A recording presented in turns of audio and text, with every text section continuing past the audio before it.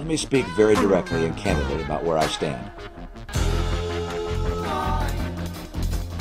I will be a pro-life president.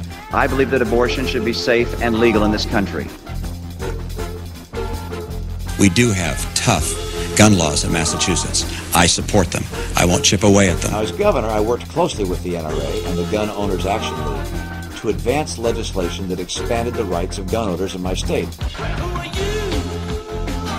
When the federal government expands at the kind of rate it's expanding, buy car companies, bail out banks, we have every good reason to be alarmed and to speak our mind.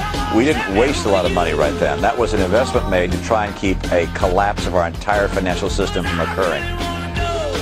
So I like mandates. The mandates work. Beg your pardon? Here I didn't know you were going to admit that. The federal Constitution does not allow for mandates to be provided by the government. Oh, absolutely. You like mandates? Let me tell you what kind of mandates I like, Fred, which is this. The ones you come up with.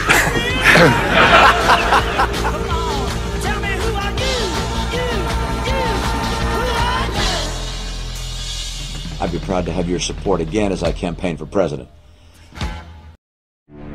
4 years ago, Ron Paul stood alone in predicting the impact on America of too much government, too much war, too much spending.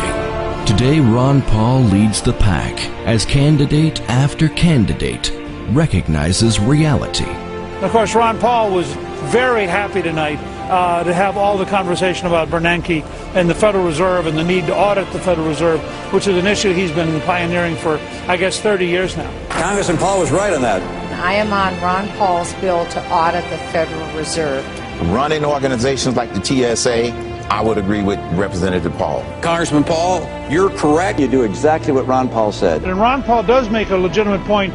Ron Paul, one message for 30 years. We have allowed our nation to be overtaxed and overregulated and overrun by bureaucrats. The founders would be ashamed of us for what we're putting up with. Ron Paul.